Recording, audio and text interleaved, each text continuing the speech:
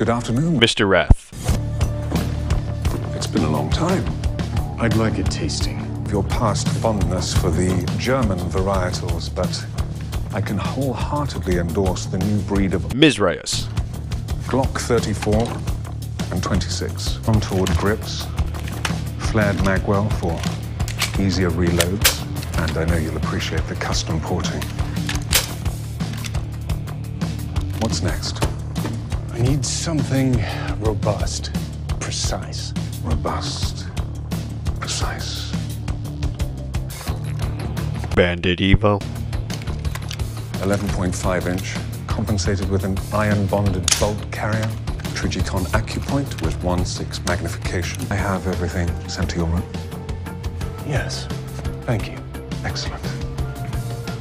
Mr. Wrath. Do enjoy your New toy.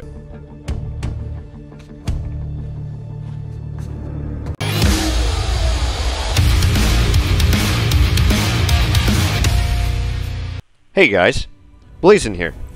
Welcome to my analysis on the Bandit Evo.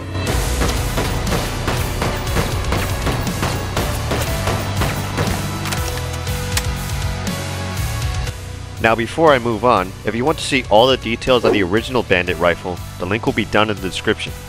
So what's the difference between this and the original Bandit rifle? Well, this rifle has basically a red dot sight added to the top rail. This optic is known as the Evo hollow point sight.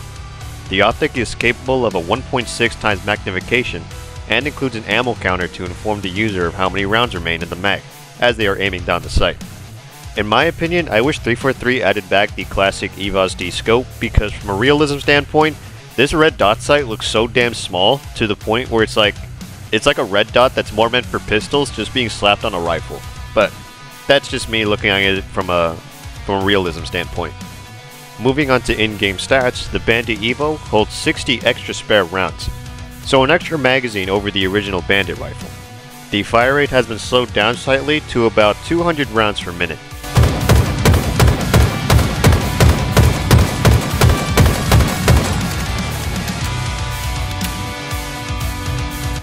Now both the Bandit rifle and Bandit Evo have the same max effective hipfire range at 34.5 meters.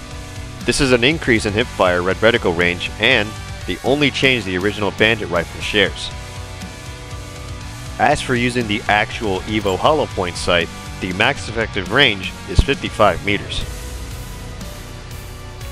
Due to the fire rate nerf, the TTK also got a bit of a nerf. Since this is the new competitive starting weapon, 343 wanted to slow down the fire rate to match the BR's TTK. In which case I got a similar result with the Bandit Evo at around 2.93 seconds for body shots. High caliber target. High caliber target. As for headshots, similar to the BR, I also got around 1.6 seconds.